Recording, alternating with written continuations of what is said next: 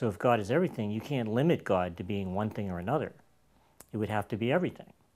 And so the right word to use for God would be it, but it doesn't sound so good. So instead we use the word he in the Bible, but it doesn't matter. You could use the word she just as easily. The important thing to remember is that God is love, and that all God will ever do is love you, forgive you, no matter what you think you've done, no matter how bad you feel, no matter what you think has happened. God isn't going to change God's mind about you. God is always going to love you just the same, no matter what. And that's the one thing that you can always depend on forever.